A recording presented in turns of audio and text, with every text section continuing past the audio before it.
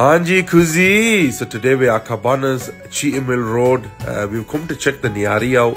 When I went inside, this was giving me old school vibes. I thought man went back to secondary and that. I didn't get to film this at the beginning, so by the time I finished my food, I went to film it.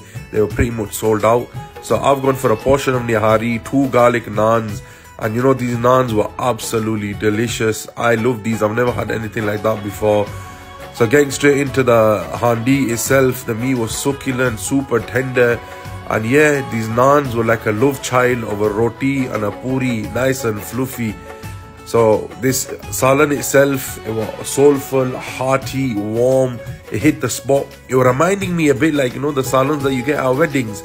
But the meat itself were banging on a different level. They were doing the wee-oo, wee-oo. I washed it all down with a cold water. It cost me £11 on them today, 7.5.